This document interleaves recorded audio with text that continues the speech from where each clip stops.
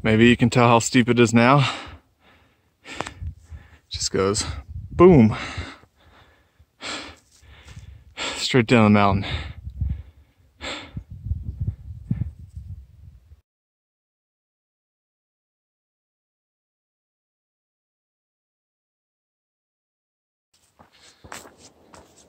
Hey everyone, it is Sunday, July the 8th, around 12:40 p.m.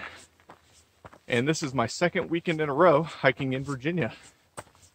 Before I tell you about the hike I'm doing right now, let me tell you how I started the day, because I didn't take any videos of it. I drove towards Lynchburg and Amherst, Virginia, and went west on US 60 to do a short peak bag up to Rocky Mountain, which is northwest of Mount Pleasant and Cold Mountain, which are popular hiking destinations.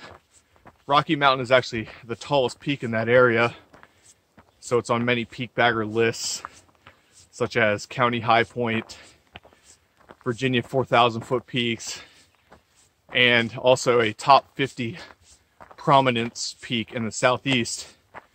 And that involved a long, tedious drive from the main highway on both a narrow asphalt road and then a few miles on a gravel road. When I got to the gap, Salt Log Gap, I believe, I made the dumb decision to try the forest road up to a saddle, which is only half a mile from the peak, and that road was in horrible condition. And honestly, it would have been just as fast for me to hike and jog that, given how slow I was going in the car.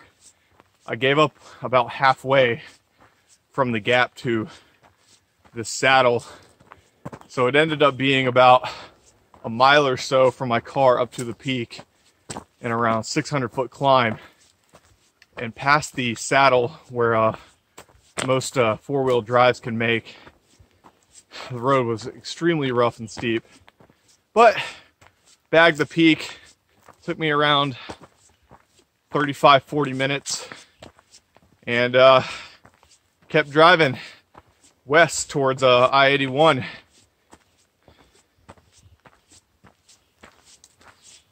So let's talk about my main hike of the day to Elliott Knob in George Washington National Forest. Elliott Knob is located in the west central Allegheny Mountains of Virginia, near the West Virginia border. It is close to Buffalo Gap and about 15 miles west of Staunton, Virginia. At 4,463 feet, it is the high point of the North Mountain Range and also the high point of Augusta County, and is the third most prominent peak in Virginia with over 2,000 feet of prominence, which puts it on a couple other prominence type lists. I don't actually have a map for the area, so I'm relying on two posts from Hiking Upward, a site I contribute to. Check it out if you haven't. There are 4 ways to approach the summit, which is pretty cool. If you want to revisit the summit, that means you can try a new way each time. The shortest direction is from Cold Springs on the west side of the mountain, but that's actually the farthest from the main highway. The North Mountain Trail runs across the height of North Mountain and Elliott Knob from north to south. Either way is around 9 miles and under 2,000 feet of elevation gain. I'm actually doing the hardest way, I believe, from Virginia Highway 42. It starts around 2,000 feet of elevation, and the elevation change to the top of Elliott Knob is about 2,400 feet. And on Hiking Upward, the gain for this hike is listed around 2,800 feet. And at just under 4.5 miles, that means that you're averaging 600 to 700 feet per mile, which is tough. Currently, I'm following the Falls Hollow Trail, which initially follows this forest road, eventually is a trail along Falls Hollow Run with a couple small waterfalls, and then the last mile or so is on a very steep and exposed forest road to the summit. The actual summit is cleared and it has an old lookout tower, so I'm looking forward to getting up there It is perfect blue skies today, so the visibility should be fantastic for the middle of July. And the temperatures are going to be in the low 70s at the top.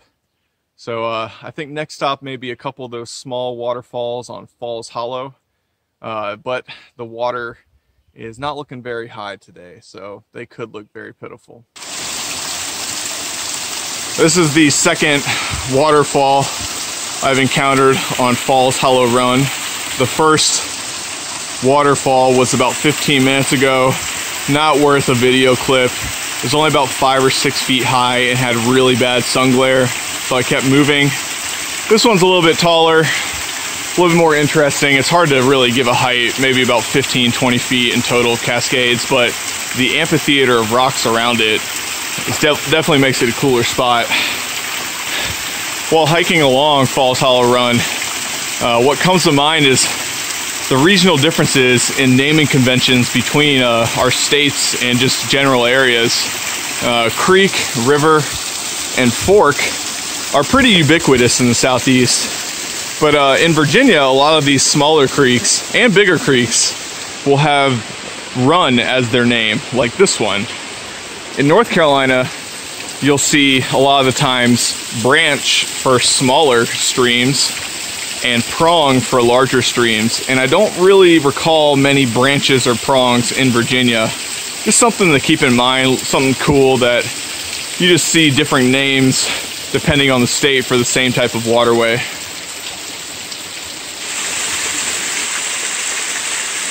This little falls is immediately upstream of the last one and is one I actually remember from the pictures on Hiking Upward. Again, not a significant waterfall, probably around 8 to 10 feet high, but looks more like a regular waterfall than the other two.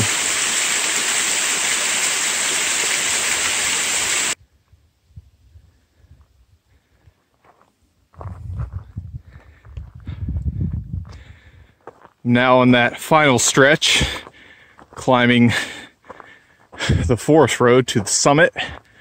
This is easily the toughest section of the hike. The first 2/3 of the Falls Hollow Trail only covered about 1,000 feet in elevation change. So this last section climbs roughly 1,400 feet in less than 1.5 miles on this steep exposed gravel road. So definitely a very steep hike by any standards, but thankfully the tread is very good and it's relatively short. This does bring to mind the most recent review for Elliott Knob on Hiking Upward by someone who said this was one of their favorite hikes in Virginia because it resembled hikes in Southern California where they were from, and that it was a steep summit ascent, which I guess I sort of agree with. The hikes in Virginia I don't think are very hard for the most part, but I have hiked in Southern California and also done quite a few hikes in the Cascades of Washington. And yes, they're steep, but for the most part, they follow actual trails to the top of those mountains. So this is a unappealing option for me. So I don't quite understand why a person likes this hike so much because of this. So if they happen to be watching the video, I invite that person down to North Carolina, where we have quite a few ascent type hikes straight up a mountain on trails that are just as tough as this climb, if not tougher. I think you'll enjoy it.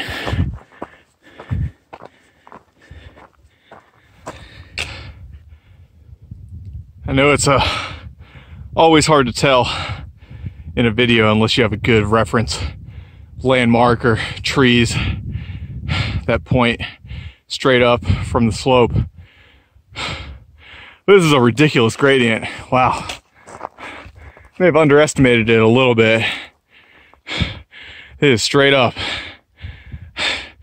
I'm guessing once I go back and check it, it's going to be probably around 1,300, 1,400 feet per mile, which is just insane for the Appalachian Mountains, at least in the southeast.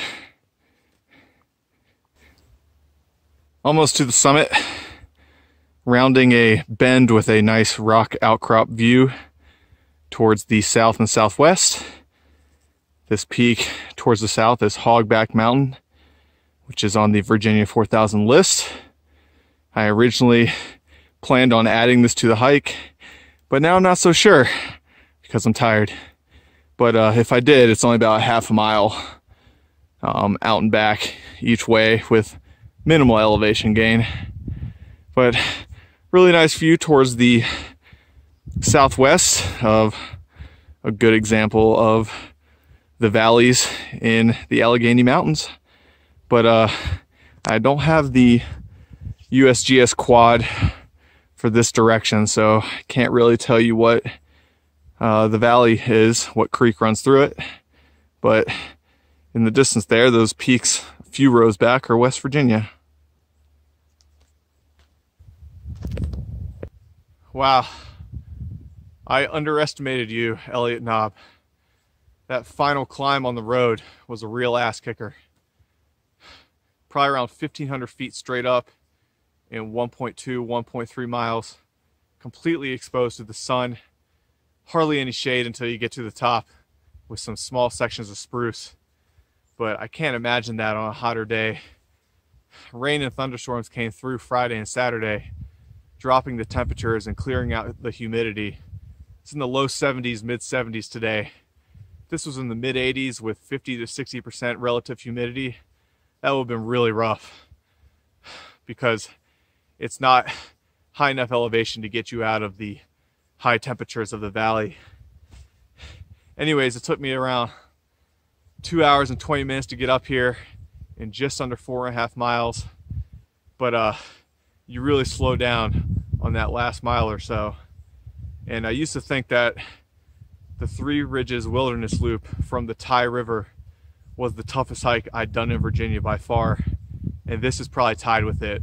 Even though it's 5 or 6 miles shorter, the elevation gain per mile is just up there with that climb out of the Tye River to Three Ridges Mountain. And I haven't done the Priest from the Tye River. That's also really difficult. It's around 3,000 feet in 4 miles from the Tye River. So if you're looking for a good summit hike, this is one of those. Definitely compares to North Carolina, but not as scenic because the toughest part of the hike is all gravel road. And the toughest hikes in North Carolina are mostly trails through some tree coverage. So the views right now are not that good. Big grassy clearing at the summit. Trees are kind of obscuring the open views, but the fire tower is directly behind the camera. So let's go check it out. Here is the Elliott Knob lookout tower. Chain link fence is open, and it seems like the cab is open too, so I can get up to the top. This version was built in 1948. There's an older version of the tower built in the 1920s, but it was torn down and rebuilt and finished in 1948. It stands at 30 feet above the ground and seems to be a live-in cab style with a full wraparound catwalk. So let's go up to the top.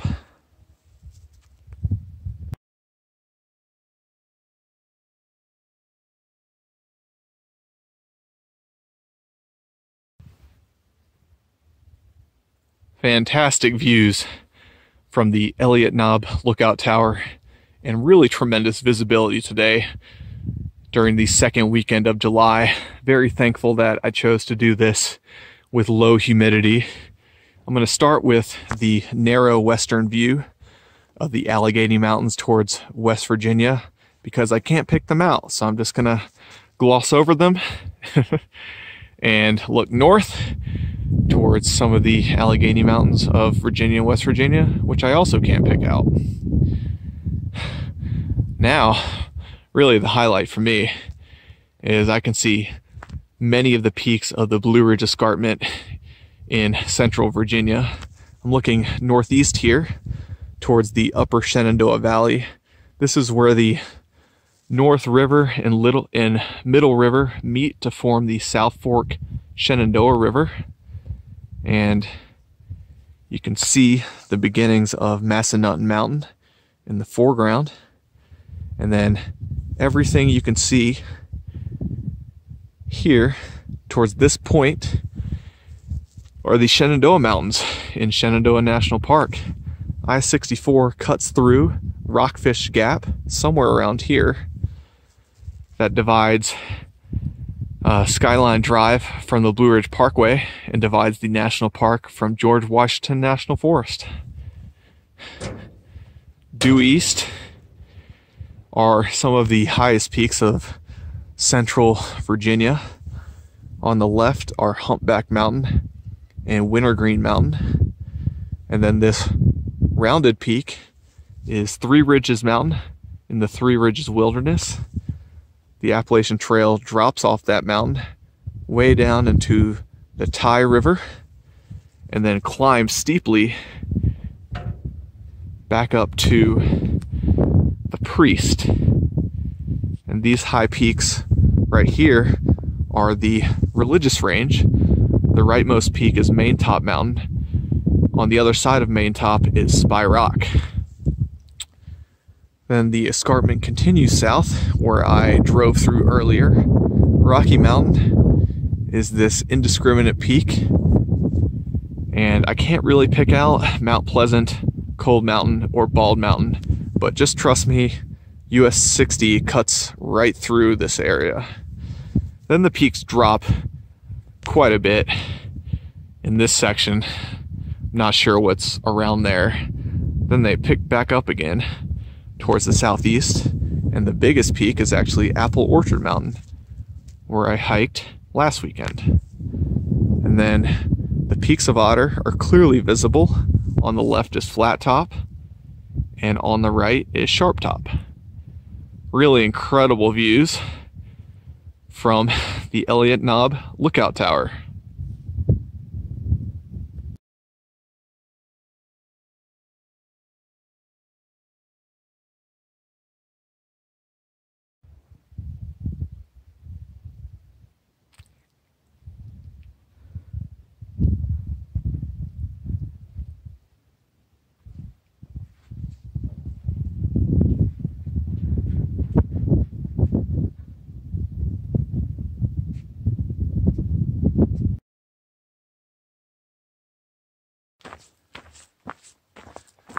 It's around 5:30 and I'm getting very close to the car.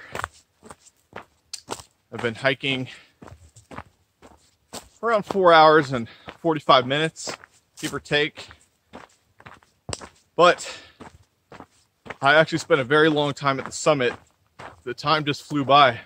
I think I spent about 50 minutes on top of the tower. When I got up there, there was another guy already up there, and he's actually lives pretty close to this peak, and he was helping me identify some of the mountains that I couldn't quite pick out. And we had a good chat. And then a group of 3 guys came after he left, had a good talk with one of them. Next thing you know, it's almost 4 o'clock, and up at the tower, the temperatures and the breeze were phenomenal. Felt like it was 68 degrees, and it was hard to leave, but eventually you have to go back down. And the road was not as difficult going down as I figured it would be. I think there's a tick in my side. I've had to brush off a few ticks on the way down. Virginia always seems to have more ticks than North Carolina in my experience.